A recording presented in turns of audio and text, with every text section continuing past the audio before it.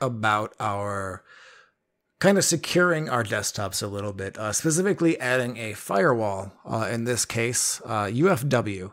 Tonight I'm going to walk through kind of how I set up my UFW instance. UFW, Uncomplicated FIrewall, is what it stands for. I'm going to walk you through some of the different commands that are available to you. This is by no means an exhaustive list of all the commands that you'd be able to use for this, but this is essentially how I would set up my desktop. I'm going to show you some additional things that I have, specifically set up for my server. All right, let's get into it. I just wanna start a new day.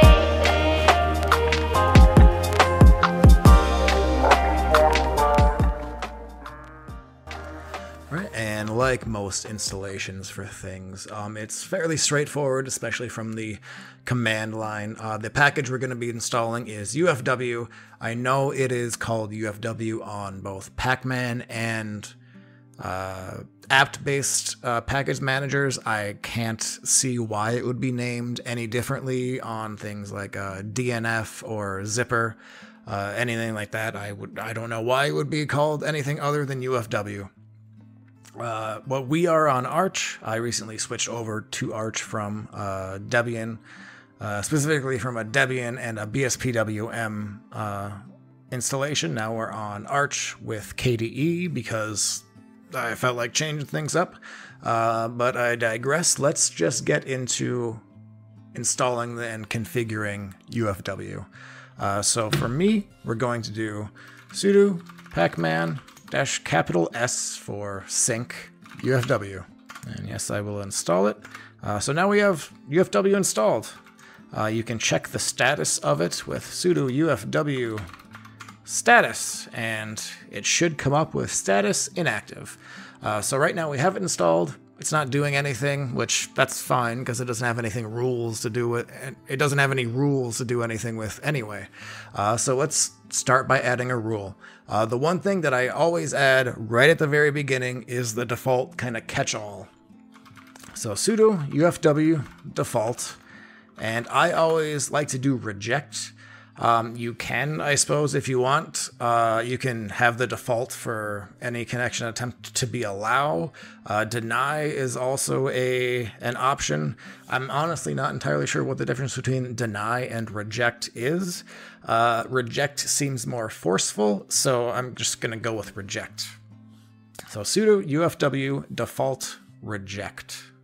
And the next thing that I do, especially if I'm logging into this server remotely via SSHs, I enable the SSH port, because if you were to enable, because right now, like we added the default rule to reject everything. We have not enabled UFW yet.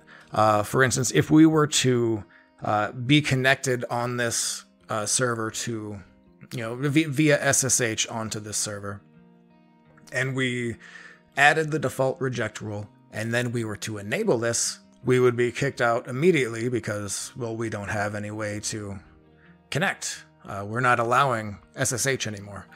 So I always add in the SSH. So sudo UFW, and then you can do allow SSH, or sudo UFW allow the port number, or the port number and the protocol, which would be TCP. And even another thing you could do is sudo UFW limit the port number, the protocol, and then add a comment, which is what I do. I like to run all of my SSH sessions over port 69 because lulz. And SSH is only ever going to be over TCP. So essentially what this reads is UFW, we're going to allow connections over port 69, but we're going to limit the amount of attempts that can be made within like a second or something like that. So it's so much more difficult to like brute force your way in. So we're going to be limiting connections over port 69 with protocol TCP, and then the comment is just for us to read. So it's SSH. And if we look at the status again, we still won't see anything because we haven't enabled it yet.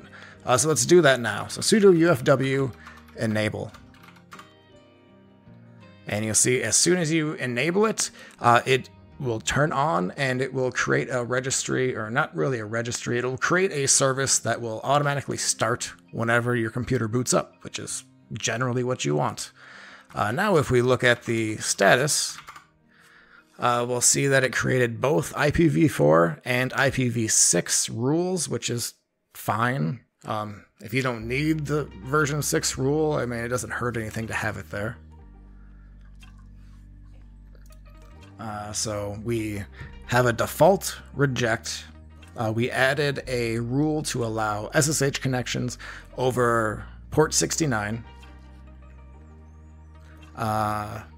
Another thing that you might want to do, specifically if this was, say, on a server, and you want, connections from an internal IP on a different subnet to be able to access pretty much anything they want on the system. So sudo UFW allow from, and then your IP address or your range of IP addresses to a specific port number, or really anything. So what this is doing is it's allowing from anything that has the internal IP address of 192.168.42, anything that's on that subnet, to reach out to anything on this computer, which that's fine, because if something is on that internal subnet that shouldn't be, there's probably a bigger issue than your security for that specifically. And we can look at the status for that again with sudo UFW status, allowing to any port as long as it's coming from this specific subnet. But let's say that we wanted to, just allow connections to just a specific port, but we want to allow them for anywhere. So like HTTP, perhaps. So sudo UFW allow. And UFW has a couple named conventions that you can do. There's SSH, there's Telnet, there is HTTP, there is... oh man, there's a few others. You could look up the man page for it. But if we just do sudo UFW allow HTTP, and then check out the status of it, you see that it added port 80, which is the default HTTP port. But let's say that we didn't really want to allow connections over port 80, specifically on IPv6. Well, we can delete that rule. It gives us an option, so sudo UFW delete. And then it actually expects there to be an index, or it expects a number, a rule number. How would you find the rule number? One way to do it is to simply just count. So 1, 2, 3, 4, 5. So the fifth rule is the IPv6 port 80. So delete 5. Yeah, sure. And you'll see that it's gone now. Although, if you have a very large list of rules, that can be super tedious. So a nice way to do, actually see what the rule numbers are, is sudo UFW status numbered. And that will actually provide the rule number over to the left. So let's actually delete the other port 80 out of here. So sudo UFW delete. And rule number 3. Yes. And you'll notice that the rule numbers are not actually like rule IDs. They're more of an index. So we deleted 3, So instead of having 1, 2, and 4 for the rule numbers, it's just 1, 2, and 3. So it's the idea of the index of, or the index that the rule is in the list of rules. It's 1 based for whatever reason, because I suppose they want it to be a little complicated. And then one of the things that I need to do on my desktop is allow a kind of a range of ports all at the same time. I use the KDE Connect app or application that I'm able to connect my Android phone to my, to my desktop here, and it's super nice because I can, be sitting back on the couch just watching some YouTube and using my phone as a mouse. Really handy. But KDE Connect has a kind of a strange port list that it needs open. It's not just a single port, it's actually a series of 50 ports. Specifically, it's technically 100 ports, 50 for both UDP and TCP protocols. But it is 1714 to 1764 for the port number. And that could get very, very tedious if you needed to add all of those ports one at a time. Thankfully, you don't have to do one at a time. You can add a range of ports. So for this, you could do sudo UFW and then allow the first port colon the starting port colon the ending port, and then you have to provide it the protocol that it uses. If you're providing a range, you have to use a protocol. I'm not entirely sure why it just can't go for both. I assume reasons, but since we do need it for both, we're just going to have to essentially enter this twice. So we're going to allow port anything from port 1714 to port 1764. Specifically using the UDP connection. And we'll do this again, this time with the TCP connection. And if we look at our status again here, we have the UDP version and the TCP as well as the IPv6.